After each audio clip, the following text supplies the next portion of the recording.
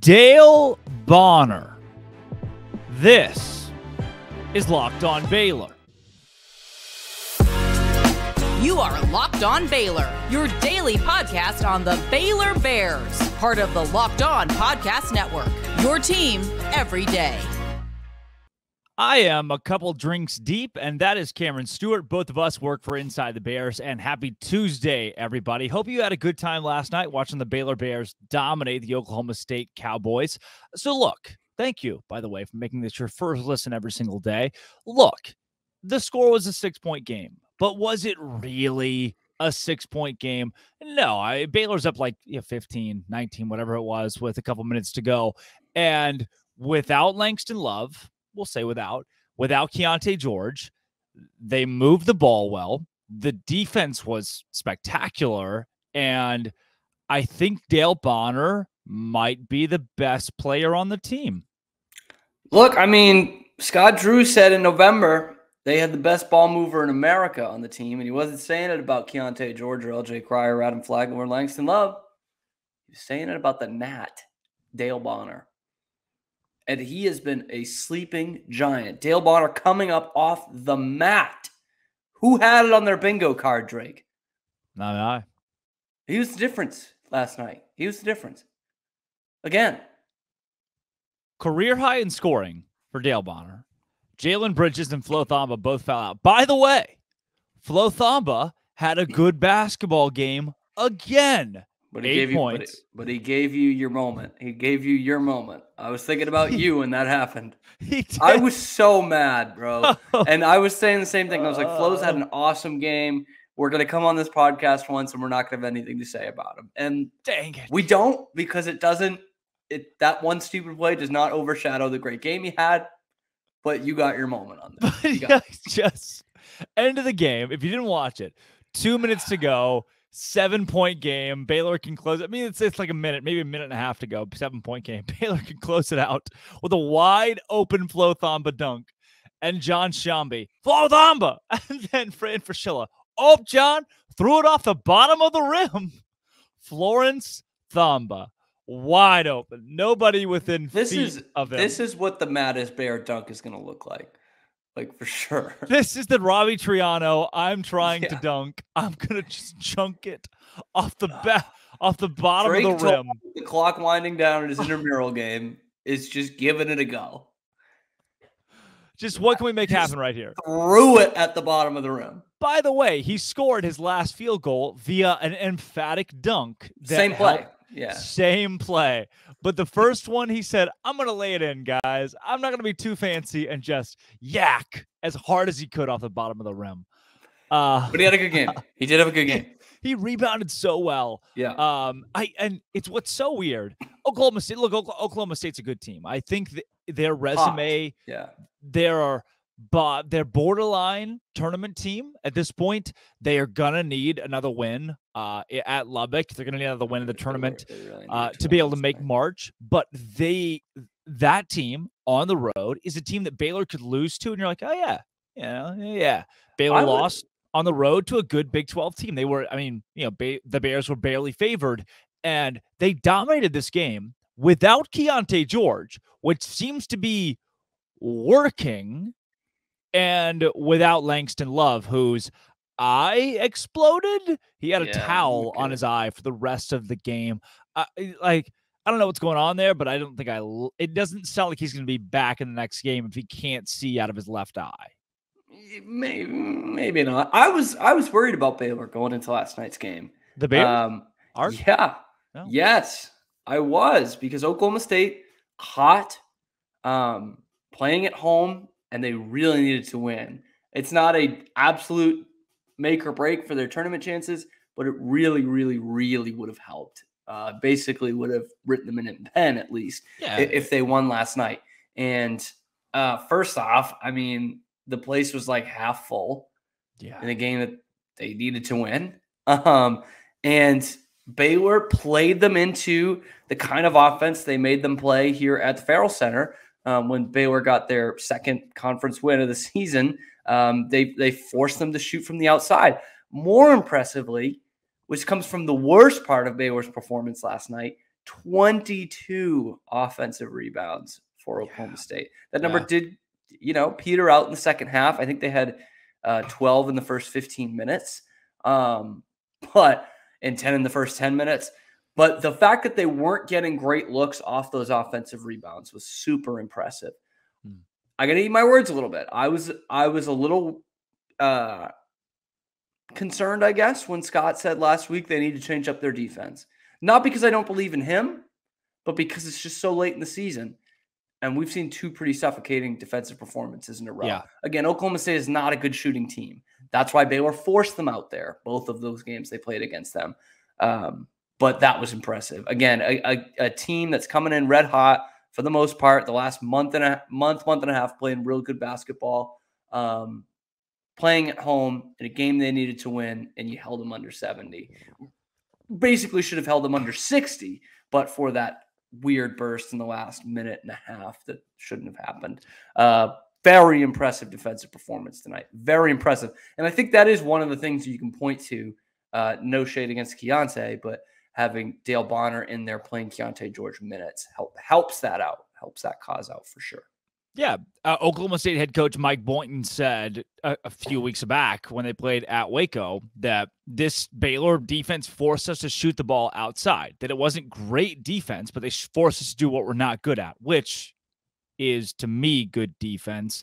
And Oklahoma State goes 28% last night from behind the arc, 9 for 32.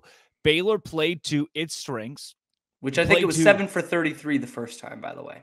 7 for 33 in the first matchup. So looking like a mirror performance. Like they're like, all right, shoot the long ball. And Oklahoma State misses the long ball a lot. Baylor's counting on that. They rebound the ball decently enough, which, look, when a team shoots 33 three-pointers, you expect more offensive rebounds because of longer misses. So I kind of get why that stat looked the way it did, and Baylor still dominates this game. I'm usually the Debbie Downer.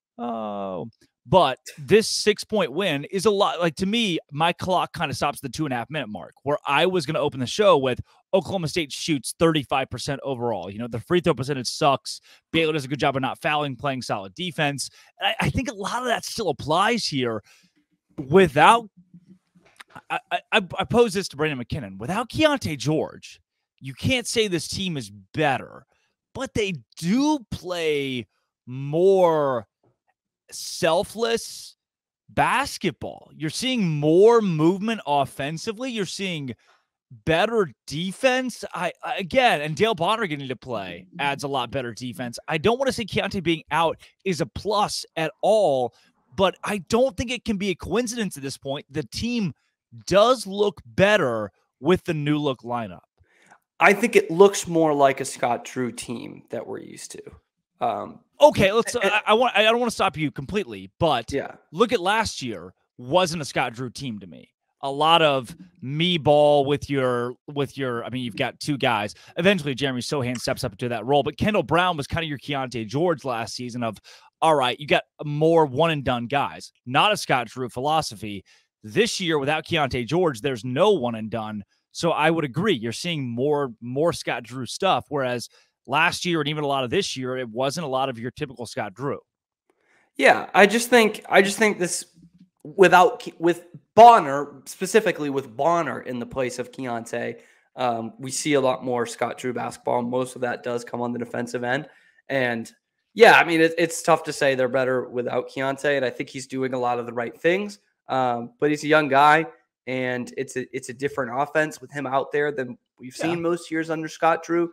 And I was saying it, I said it during the game, when Baylor's guards are attacking the rim, I know they're all great shooters, and that's fantastic. But when they are attacking the rim and exploiting that middle of the defense, if you will, top of the key, free throw line, they're attacking that area of the floor. They are getting exponentially better looks, whether it is from three or the floaters were going tonight. These guards can get to the rim sometimes. Last night, sorry. That is a big change. And I think that's something we see a little bit more when Keyonte isn't on the floor. And that is something that when Baylor's offense has been on this year, that is where it's looked the best. And I said it a week or two ago. We've seen some great defensive or offensive performances from this team, mostly against the bottom tier Big 12 teams. But when you're looking at least the first weekend of the NCAA tournament, that's the quality of team you're facing. Maybe even not quite that good. Because I mean, think about that. These are like last teams in, so probably 11 seeds, and you're facing a 7 probably in the round of 32, right? As a 2 seed. So yeah. That's about the quality of team you're playing in the second round. So that's something for Baylor fans to feel good about. Yes. And the reason I don't completely agree with that is because I think Oklahoma State is a little bit better. Like a road game. I think that's probably fair to say they're a little bit better than that quality against the 7. Yeah. Oklahoma State is probably better than a round 2 game against a 7 seed Northwestern. Yeah. Despite, I think Northwestern or Rutgers, I mean, there's some good Big Ten teams in the middle of the pack there. I can agree with you on that. I think on the road against Oklahoma State's even tougher. And Baylor showed down 2 players who get a lot of minutes that they're still really good. One thing that has consistently been not great, Caleb Lohner. Look, I rode Flo Thamba for a month. Every show I mentioned Flo Thamba for a month straight, and now he's good. So Caleb, here. You are next. It is your time, Caleb Lohner, to step up and be that guy. And you know what's better than Caleb Lohner? Built Bar, today's sponsor of Locked On Baylor. Built Bar is the bar. You go to Sam's Club, you go to Walmart. Look, I could take my shirt off right now. I could take my shirt off right now. You people listening on Spotify or Apple Podcasts or any of that, you wouldn't see it, but you people on YouTube, you would. And you would say, wow, Drake, you don't look chiseled at all. You don't look, you mentioned cut for Cabo a couple weeks ago. You don't look cut. I don't. But I've lost 5 pounds. I've gotten 5 pounds more ready for Cabo because of Built Bar. If you want to lose 5 pounds right now, immediately, and there's not a lot of fat, there's not a lot of calories, it's Built Bar. 130 calories. It's less than my granola bar I eat every morning. 130 calories, 13 grams of protein, only 4 grams of sugar in a Built Bar. They have churro flavor, peanut butter brownie, coconut almond. Get it at Sam's Club. Get it at Walmart. Buy the Sam's Club membership card thing that's supposed to be for rich people. You get that, and you get 13 Built Bar, a 13-pack of Built Bar at Sam's Club. All of that can also be bought at Built.com. You go do that at Built.com. You want to immediately lose weight? It's how I've been doing it. It's like, all right, it's lunchtime. I don't have a lot of time. I got American history class, and I go straight into PR programming. I got to eat something. I'm going to eat a Built Bar. It's going to help you be healthy. Built.com, Sam's Club, Walmart, Built Bar. I promise you'll like it. If you don't, send them to me. Built Bar. Cam, looking for... So, maybe I jumped the gun. I mentioned... On saying you're a Cabo cut? Yeah. You did jump the gun a little bit on that. I'm cut for the West Coast right now. I'm ready. West, Texas coast. The degrees, Cabo's 73 degrees next week when I'll be there. And the not Cabo, Cancun's 88 degrees. Yeah, I was going to say, is Cabo hot enough? No, it's not. It's not hot enough. It's California. Cabo is an extension of California, effectively, which, California. Nobody wants to go there. It's not a party, that's for sure. So the girls and whatever. Yeah. Well, here's another big problem. When we planned this Cabo trip with all the ATOs, Sing champions, by the way, in the intramural basketball championship tonight, when we planned this, the Kappa's got a hold of it, and then the Kappa Sig's got a hold of it, and the KOT's got a hold of it, and then all the fraternities and sororities are all going to the same resort, and it's our resort. So I told my buddy, my roommate, like, hey, bro, you can find a girl this week. I mean, you already know her. There's not like, oh yeah, but then you can't. But then you can't use that excuse when you come back of, oh, I met her on a cruise. Right. Met her in Cabo. You wouldn't know her because we would know her. It's like, oh, I met this super hot girl. We had the 1 week fling in Cabo. She's gone. We're good. And then you're walking to your 9 a.m. on Fountain Mall and just, what? Oh no! I thought you had car troubles. How's the chlamydia? Can I say that? You take your medication. It doesn't matter, man. As I have. Near the worst part. I jumped the gun last week. Yeah, you did. By saying Baylor was not hot at the right time. I was like, all right, this Baylor's team, end of February is not where it needs to be. And now the last 2 games, your lottery pick gets hurt and you're the king of the world. This Baylor team is scary again. My bookie texted me, of all people, Lance, my bookie, texted me. I was like, bro, what is this team? A week ago, they sucked.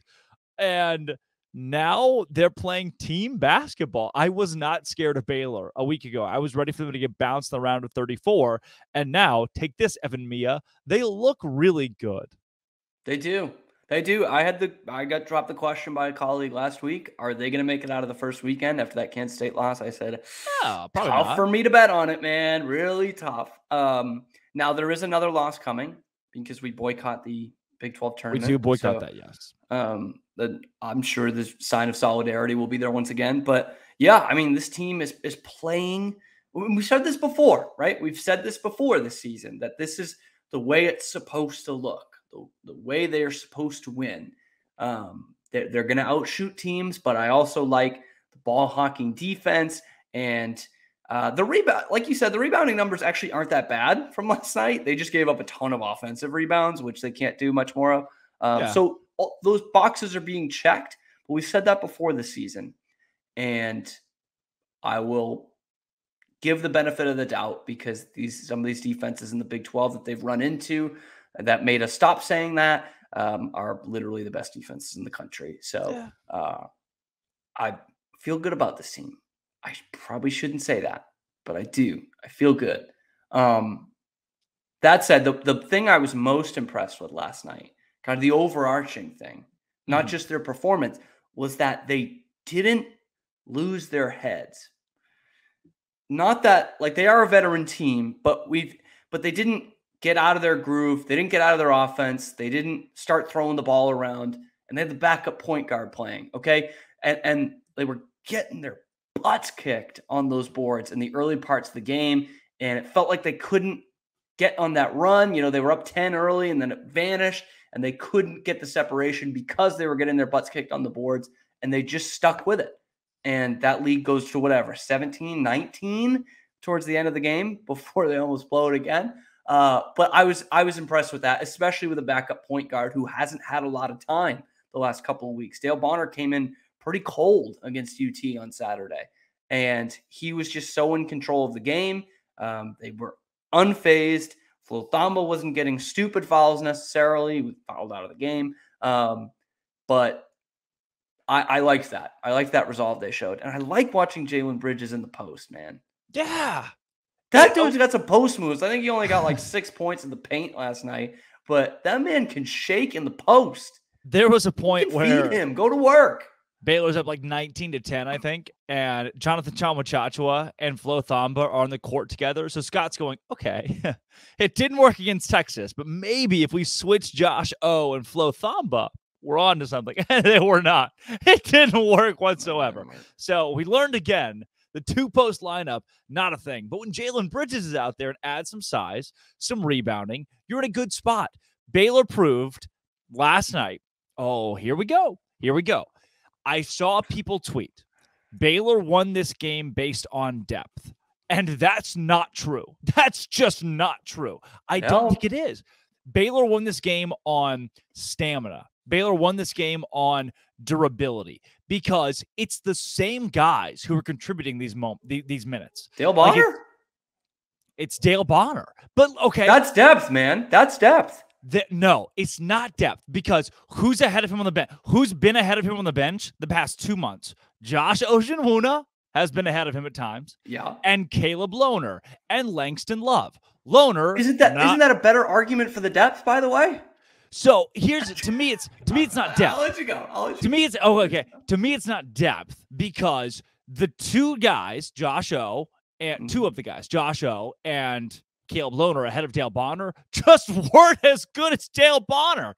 They just weren't. They were not. Yeah. And they haven't been. So it's not that Dale Bonner, despite being down the depth chart, wasn't as good as these guys. He just maybe didn't fit the scheme, or maybe there's something we don't know about behind the scenes.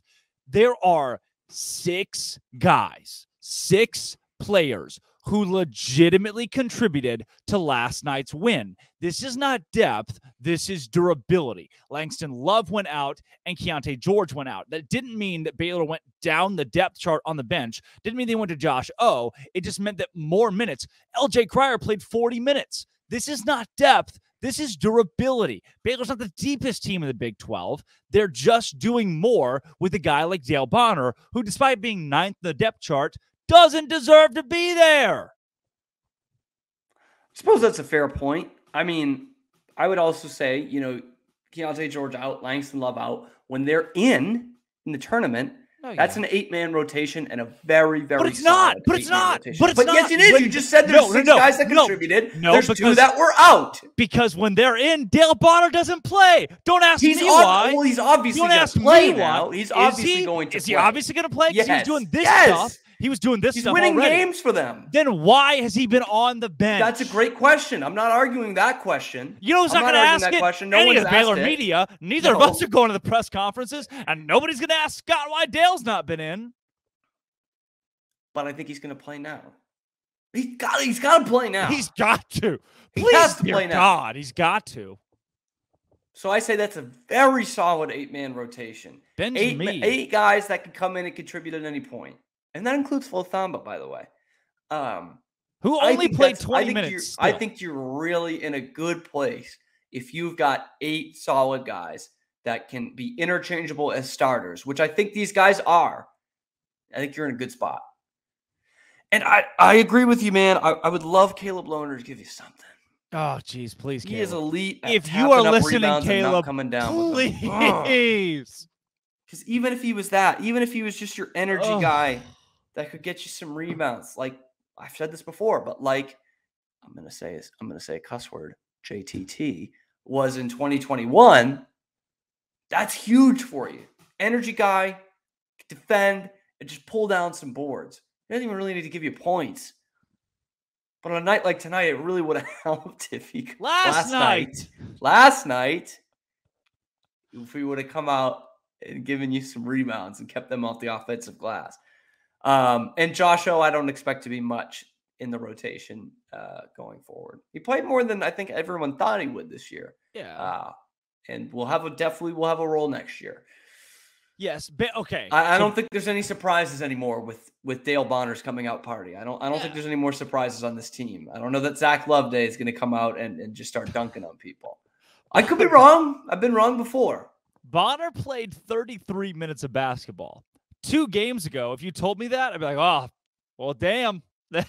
You played that the whole conference season before Saturday. Literally. And it's just, they were like, all right, Dale. It's got to be you. So again, and he was excellent, man. This is what we saw the glimpses of in November, and we were like, is he going to be able to do this against conference teams? And it took the whole time, but yes, he can. 6 guys played more than 10 minutes. Again, you could make the case this is good depth, but they showed in this game durability over depth, in my opinion. Because I would say it's good depth. A lot of those guys have been playing, like Flo Thamba, LJ Cryer, Adam Flagler, Jalen Bridges, and Jonathan Chamo-Chachua. Those 5 guys now are consistently getting 20-plus minutes. Yeah. Then you add in Dale Bonner. Like, Caleb, please, man. Please, anything. Having Dale Bonner out there is spectacular. It's good. Like, I have so much respect for what Dale Bonner's doing because he got benched. He literally got taken out of the lineup to the point where, going to leave. 3 weeks ago, you and I are looking at each other. It's like the Black History Month game. And everyone's wearing the Black History Month t-shirt except for Dale Bonner. We're like, well, shoot. The one guy on the team not wearing the team-issued t-shirt probably isn't very happy with the team. And now he has the gall, the gumption, that probably when they're like, all right, Dale, everybody else is hurt. Guess you got to go in to be the catalyst for this team being to good. Be the best player in the country. Yeah. Yeah. They flashed a graphic on the screen during the ESPN broadcast last night. Dale Bonner, 11th in the Big 12 in steals. Like, should I tell them he hasn't played the last 10 games at all? Fran was like, Dale Bonner's getting all this playing time tonight. Because Langston Love is out. Bonner. He was like the friggin' seagulls from Finding Nemo. I found out someone on the coaching staff is not a very big fan of Fran Fraschilla. I can't believe it. And I can't say who, but I found out somebody in the staff just does not like Fran at all. Join the club, guys. Join the club. This guy went to Denton Gaia. One last thought on the depth thing. Okay. I think it's really good depth, and I said it last week on the show. We'll hear from Scott Drew. We'll hear from Scott Drew tomorrow, by the way. Because when we get into we see it year in, year out. I can't give you the teams off the top of my head, but we see it every year. Teams that go to the Final Four, and they're tight 6, 7-man rotations. And I'm talking real contributors. Like they might have a Caleb Lohner out there, but he's not part of like the contributing rotation. Villanova, right? Kansas, UNC. And they'll have the star power, but it's a 6, maybe 7-man rotation. UNC is a great example. Carolina last year had like 2 guys that were actual threats. That's a strong word. Rotation. Threat is a strong word. You know, like I was like, man, 2 guys they actually got to cover here when they need a basket. And Baylor knocked one of them out of the game and still didn't win. And so I say knocked himself because, out, by the way, because having 8 of those guys you can trust, 7.5 if you want to include Flo Thamba with no one ahead of him and needing a dunk. That is such an advantage over most of the teams in the field. Again, you could run into a bad matchup like you did with Carolina. That happens, right? That's why it's the best tournament. Single elimination. One guy gets into foul trouble and you're in deep manure. But having the 8-man rotation, majorly advantageous. It is better than the World Cup. It's not better than the Beanpot. It's the best tournament in sports. Beanpot. I don't even know what that is. I know you don't. It's Rockland High School something. Boston University, Boston College, Harvard, Northeastern. Hockey. First 2 Mondays in February at the Garden. It's hockey. 70, almost 75 years. I'm Drink Toll. This is a Miller Lite. That's Cameron Stewart. No free ads. Both of us inside the Bears. Dude, it's the best beer. It just is. It is, yeah. It is. Michelob tastes like water. So does Yes. I was like, are you going to put this second or something? I'm glad where you went with that. There's not a second. It's just I went to a wedding within the last 2 years, I guess. That the only light beer was Michelob. I just had to have a lot. It's a lot of sporting events. A lot of sporting events are like that. Yeah, like, we have Michelob. I have noticed that. Arenas love Michelob. I think it's because you can sell more of them. It's watered down. Yeah. You can sell more. It takes 32 of them to feel something. Yeah. This has been, always will be. Come back tomorrow. We'll be talking about Baylor basketball. We'll talk rankings 2 through 7 on the board. Locked on. Where does Guinness go? Baylor. That's a meal.